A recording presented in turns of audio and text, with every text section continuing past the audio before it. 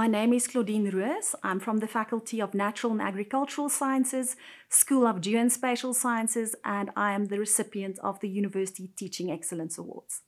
My participation in the University Teaching Excellence Awards has allowed me to purposefully reflect on my student engagement, teaching and learning practice, the context of my classroom and the modules that I present, and also my contributions to scholarship of teaching and learning.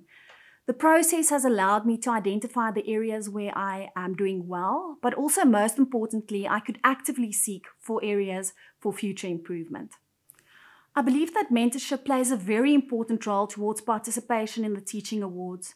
During my participation in the University Teaching Excellence Awards, I was supported by my directors, and I also received support from colleagues and academic mentors within the School of Geospatial Sciences and also the Unit for Environmental Sciences and Management. The CTL Awards team also provided an enabling, supporting environment. In future, I would definitely support colleagues participating in the NWU Teaching Awards by providing mentorship and guidance where it's possible. My excellent or rather unique contribution to teaching and learning was my role in developing and presenting programs with specialization in waste management at the Northwest University. In 2013, the Department of Science and Technology, as part of the Waste Roadmap process, has identified insufficient tertiary education, specifically focusing on waste management as one of the biggest gaps in the waste sector. The NWU is the only university in South Africa which offers a master's degree in environmental management with specialization in waste management. The degree focuses on providing work-integrated learning, and it has also been reported to have significantly contributed to human capital development within the waste sector over the past 5 years. My biggest lesson learned is how important it is to strike a balance between teaching and learning and research.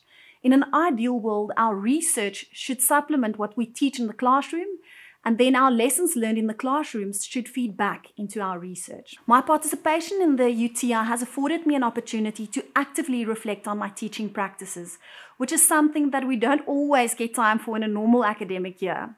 Usually, we learn from our students' reflections or feedback on our teaching and learning, while my participation in the awards has allowed me to take a step back and reflect on my own teaching and learning practices. I would encourage anyone considering participation in the NWU Teaching Awards to do so. It's well worth the effort. My tips to prospective participants would be, firstly, be honest in your reflections. My director once told me, tell them what you believe and not what you think they want to hear. Secondly, focus on showcasing what makes your program or your module unique or stand out.